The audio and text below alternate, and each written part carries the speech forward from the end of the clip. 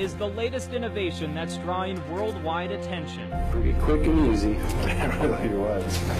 I didn't really feel anything, to be honest. Central Wisconsin company offering its employees a microchip plant held a party to kick off the new program. Around 50 employees at 3 Square Market gathered to get the microchip. It's about the size of a grain of rice and gets implanted into the hand using a syringe.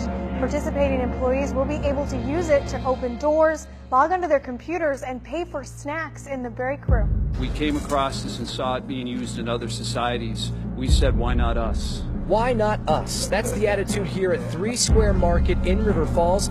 The software engineering company has taken the tech world by storm by offering to microchip employees. An opportunity that we saw to really provide something to society. President and CEO Patrick McMullen has been working on this project since January.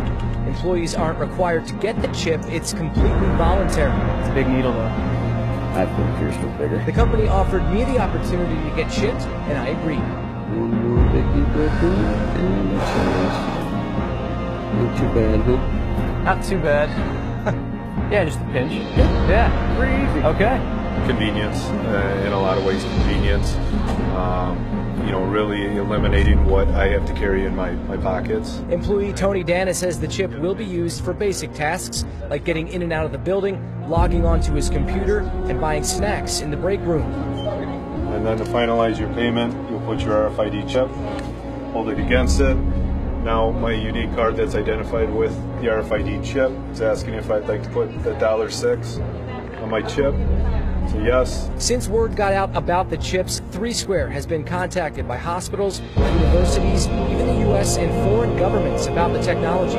Imagine being able to travel without a passport or worry about losing it. Just hold your hand up and then all the documentation comes out. The company says this particular chip is not capable of GPS, but they admit that could be in the future. In River Falls, Tim Elliott, WISN 12 News. 3 Square says the microchips are made in Taiwan. The company ordered 60 of them. The cost of each chip is believed to be about $3.